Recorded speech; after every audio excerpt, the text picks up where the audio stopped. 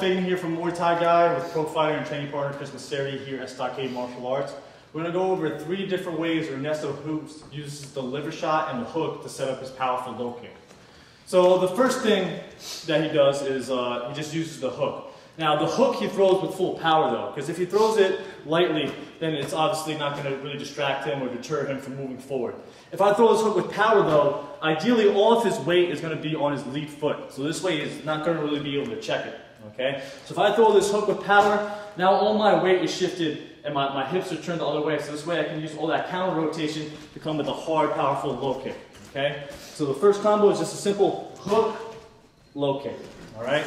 The second one that he likes to do is if he's out of range for the hook and he doesn't want to leave himself open, he'll use the cross more like a slap to just kind of distract his opponent so he can set up that liver shot. So if he's on the outside like here, he'll lunge forward with his right hand, okay? If you notice in some of the videos, he doesn't even punch with it. He just slaps with it. He'll slap with it, set up this body hook, and then come with the low kick, all right? So one more time. He slaps, he gets a good angle, so this way he can land that powerful liver shot, and then he comes with the low kick. One more time. All right? And probably his most brutal combo is when he starts with up top and goes to the body.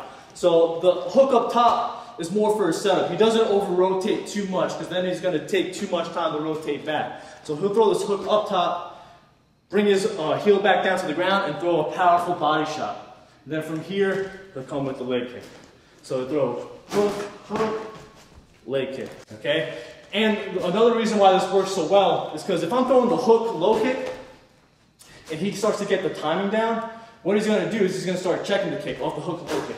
All right, and that's no fun. So in order to mess up his timing a little bit, I'll double up with the hook.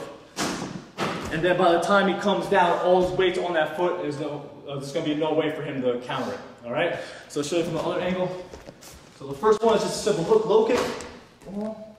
The second one, he throws across. Set up the liver shot, a low kick. And the last one, he'll double up on the left side and then come with the low kick.